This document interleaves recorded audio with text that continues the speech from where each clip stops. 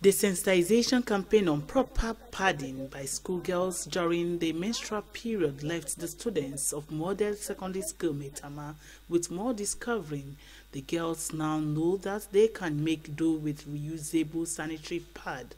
The girl child in her period should not be neglected by parents due to their busy schedule. And when I'm in pain, I told my mama and she give me what to take or advise me on what to do.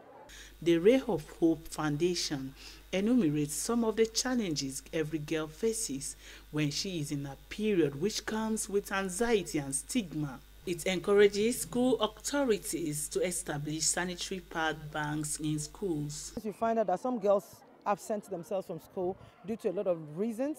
One, lack of sanitary products. One, because when they come to school and they are stained, people begin to make jest of them. So these are the things we are trying to see how we can end, and to also solicit the support of other people to see please how they can support this initiative. We need to support these girls with sanitary pads. Those kind of facilities that will enable the girl child to begin to be clean.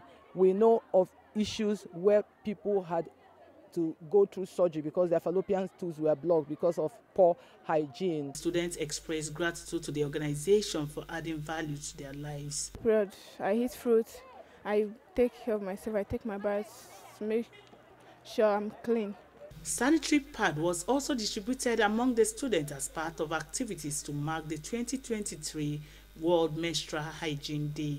Deborah Gazaji Maika, NTA News.